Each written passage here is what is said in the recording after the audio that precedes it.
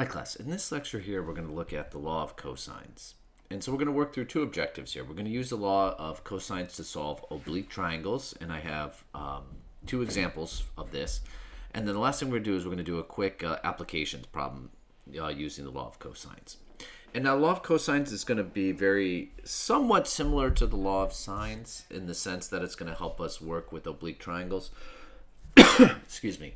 But it's going to work with triangles of a different kind of case. All right. So again, solving an oblique triangle means finding the lengths of its sides and the measurements of its angles. And the law of cosines, all right, very different from the law of sines in this regard, is used to solve triangles in which two sides and the included angle are known. Okay, so in the case when we have a side angle side of a triangle, are those in which the three sides, side, side, are known. Okay, and the formulas here for this are a little bit more complex, okay, than the law of sines perhaps. So if capital A, capital B, and capital C are the measures of the angle of a triangle, and lowercase a, lowercase b, and c are the lengths of the sides opposite those angles. So again, it just looks like this. Something like this. Here's angle A, here's angle B, here's angle C. All right, then this side over here is A, this side over here opposite B is lowercase b, and this side over here is C. All right, then we have these formulas. It turns out that a squared, okay, so here, a squared, lowercase a, is equal to b squared plus c squared minus 2bc cosine A. Lowercase b squared is equal to a squared plus c squared minus 2ac cosine of angle B. C squared is equal to a squared plus b squared minus 2ab cosine of C. Okay. So the square of a side of a triangle equals the sum of the squares of the two sides minus twice their product times the cosine of their included angle. That's what you're seeing here. So what we're going to do is we're going to work through a case here where we have side, angle, side, and then I'm going to work a case where you have side, side, side using the law of cosines. Okay. So keep these formulas handy, and I'll come back to them as needed. All right, so this is the case when you're solving a side angle side triangle. All right, the first thing, it's 3 steps, okay? You're going to use the law of cosines to find the side opposite the given angle, all right? Then what you're going to have to do, believe it or not, we're going to have to go back and use the law of sines to find the angle opposite the shorter of the given two sides. That's really important, okay? All right, and this angle is always acute when you do that. And then you're going to find the third angle by subtracting the measure of the given angle and the angle found in step 2 from 180 degrees. All right, so let's do a side angle side one here. So let's solve the triangle here shown in the figure, okay? With A is 120 degrees, all right, B here, all right, is 7, and C is 8. And it says round the lengths to the nearest tenth and the angle measured to the nearest degree. Okay, so I've got the picture here.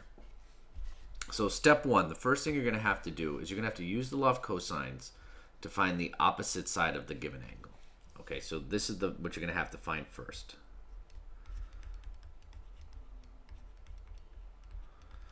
All right, so step 1, find A.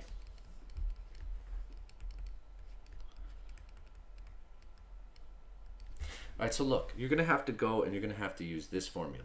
A squared, because I want to find A, is equal to b squared plus c squared minus 2bc cosine A.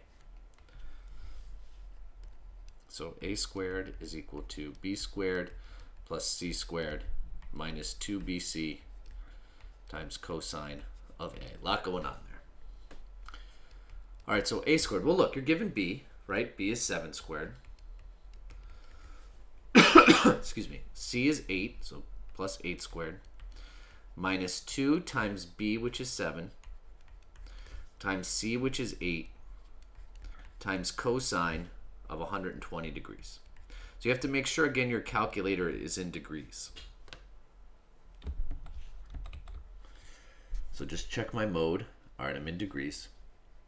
So look, I'm going to do this all in one step. 7 squared plus 8 squared minus 2 times 7 times 8 times cosine of 120 degrees. Well, this one works out, pretty nicely here. Okay, so you get 169.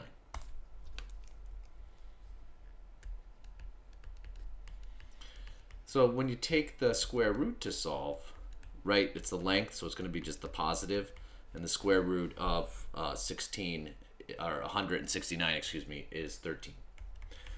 Okay, so we found A. Great. All right, so now look, now we need to find, all right, the law of cosines is done here. So now what we're going to have to do in step 2 is to use the law of sines to find the angle opposite the shorter of the given two sides. All right, so what that means here is what's the shorter of the given two sides?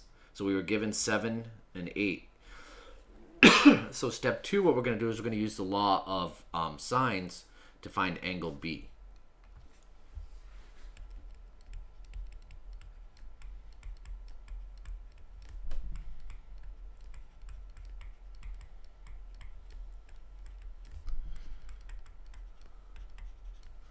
All right, and so you're just going to use this. B over sine of B is equal to, well, look, I've got A, and I can find sine of A now, is equal to A over sine of A. So what you're going to do is you're going to solve this for sine of B, right? So you would cross multiply, you'd get A times sine of B is equal to B times sine of A. And then just sine of B is equal to B times sine of A over A. So let's see what we get, right? B is 7, A is 13, and angle A is 120 degrees. So we'd get 7 times sine of 120 degrees all over 13. Let's grab our trusty calculator here.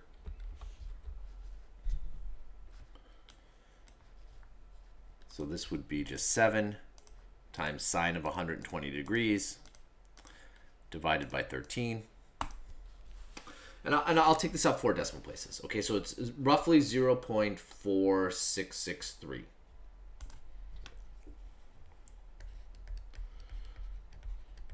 So then what you're going to do here to get B by itself is you're just going to take sine inverse of this.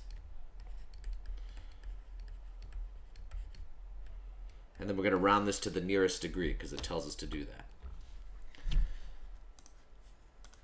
So sine inverse of 0.4663, that's roughly 28 degrees.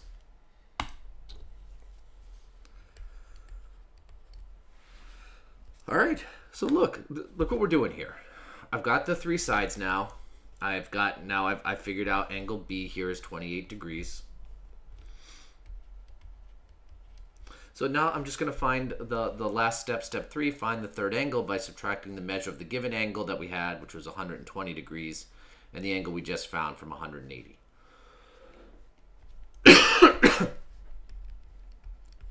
So step 3, find the last angle.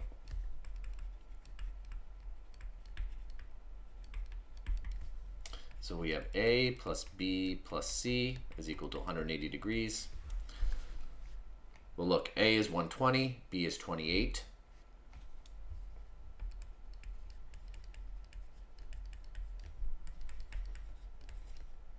So C here, when we subtract, 180 minus 120 minus 28. Boom, 32 degrees. And we did it. We found the sides, the length of every side, and all the measure of each angle.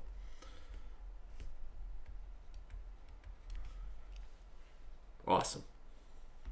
All right, so that's how you're going to tackle a side angle side problem. Okay, let's talk about side side side. It's a little bit harder, or maybe not. You know what? It's going to be the same basic concepts.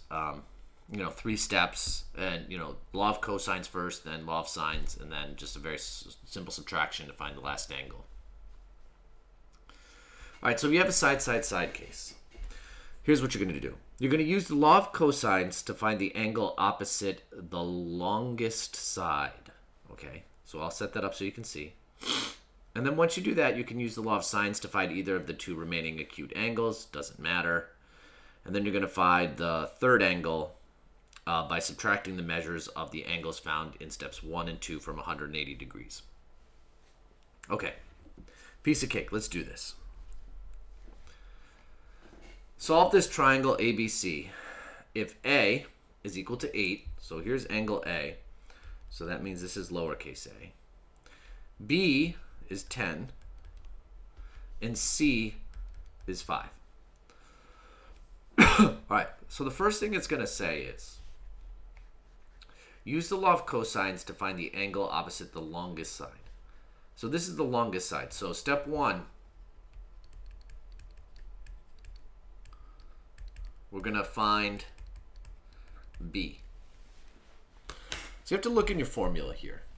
And you have to use, you're going to have to pick one of the law of cosines here formulas that has B in it, capital B, which would be this formula right here.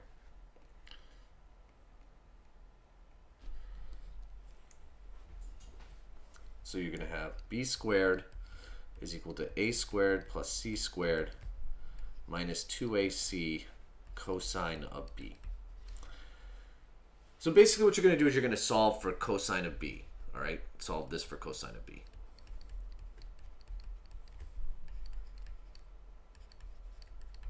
So I have minus 2AC cosine of B is equal to, I'm going to do minus A squared minus C squared plus B squared.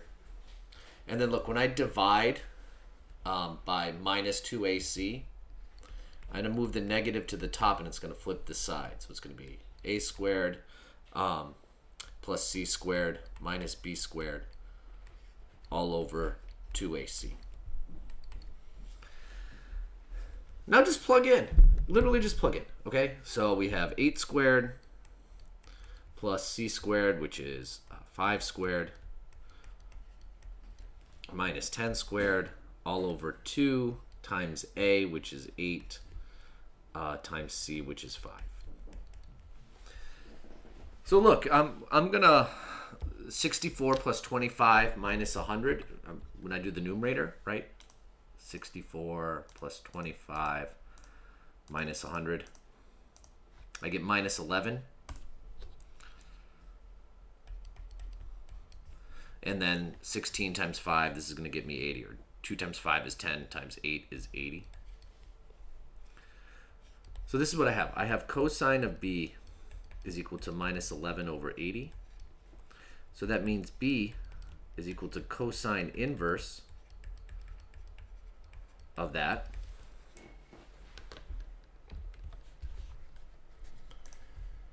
See what we get.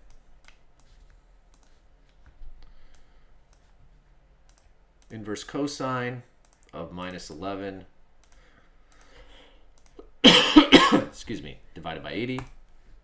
When I round this, I'm going to get 98 degrees. Okay? Awesome. So look, I found B. So at this point, it doesn't matter now what you're going to find. Now you're going to use law of sines to help you find angle A and then or angle C. I'll do angle A. Okay?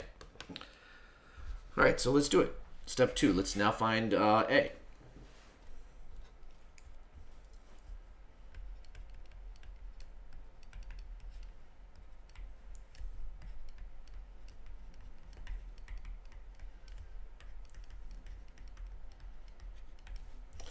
So I have A over sine of A is equal to, now look what I have.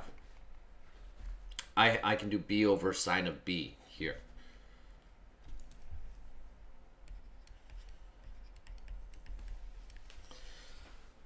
So again here you're going to cross multiply and then divide by A just so you can get, or excuse me, divide by B. So you can get sine of A is equal to A times sine of B all over B.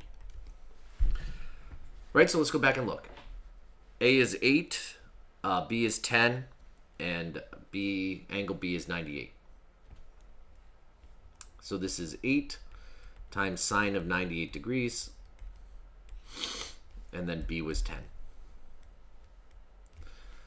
So let's grab our calculator here.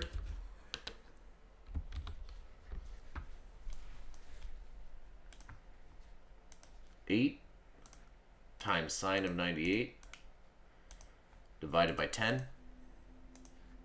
You get roughly 0.7922.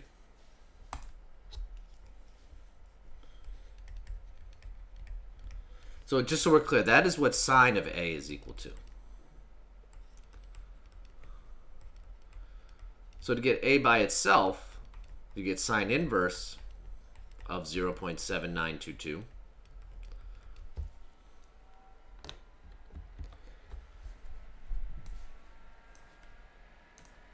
Sine inverse 0.7922. And you get this to be roughly, I'll round it down, a 52-degree angle. Roughly a 52-degree angle.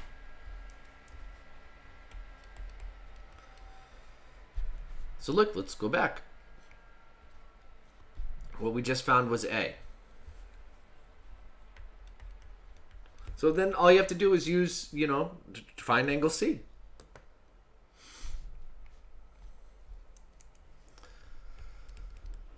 So step 3, find the remaining angle.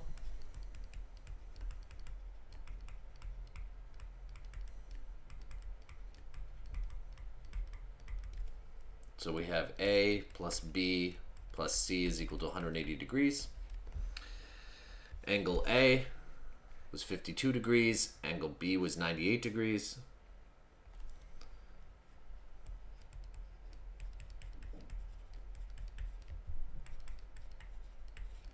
So C here, again, just grab your calculator real quick. 180 minus 52 minus 98. So roughly a 30-degree angle. And look, we got everything. We got all the angles. We got the side, length of the sides. It's great. All right. Let's now do, I don't know, a fun application problem here. All right. So again, what you're going to notice is as I do this problem, the drawing is going to be really important. Like if you can draw this correctly, it's going to fall right into place. So two planes leave an airport at the same time on different runways. One airplane flies directly north at 400 miles per hour. The other flies on this bearing of north 75 degrees east at 350 miles per hour. How far apart will the airplanes be after 2 hours? Okay, so the drawing here is going to be super, super important. All right, so here's the airport, okay? This is going to be plane A, okay? So I'm going to actually call this right here A, all right? So this I'm going to have an angle here. Right, you'll see in a second. So this flies directly north. Okay, so it's literally going straight up. All right, at 400 miles per hour for 2 hours. So that means this length from the airport to where A is now is 800 miles because it goes for 2 hours. Now the next one, notice how it says it's north 75 degrees east. So that means you're going to go north and then 75 degrees east. So this is B, okay? B is somewhere over here, okay? And that means this angle here is 75 degrees. All right, and they're going 350 miles an hour for 2 hours, so 700 miles. How far apart were the airplanes be? So I want to find this distance. So notice I have a capital A, capital B. I'll call this capital C. I want to find this lowercase c. All right. This 700 miles is opposite my A, so I'll call this lowercase a. This 800 miles is opposite my B, so I'll call this lowercase b. So to find this, you're just going to go look, well, what can I do? Look what I have. I have side angle side, so I can use law of cosines. I can use the formula that c squared is equal to a squared plus b squared minus 2ab times cosine of C. Well, look, what's A? A is 700 miles. B is 800 miles. And you see, like, once you have the drawing here, it, like, falls right into place. 2 times 700. B is 800. Remember, this is going to solve for C squared. Cosine of 75 degrees.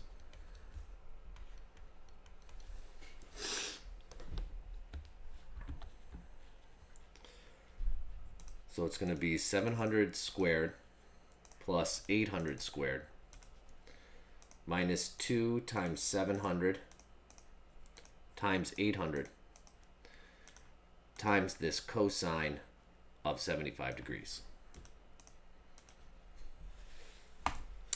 Wow, I got this crazy number, all right? C squared is 840,122.6695.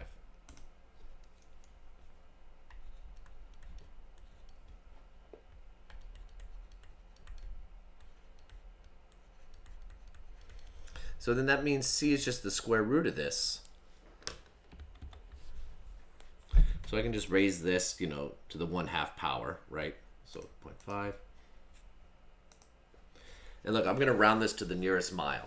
Okay, so these planes are roughly 917 miles apart.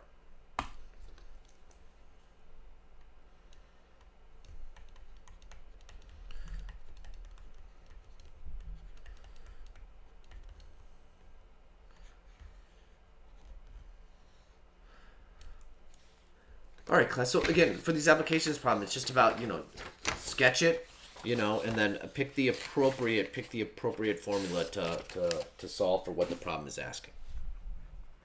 All right, class. I hope this helped. And as always, if you have any questions, you know, please let me know.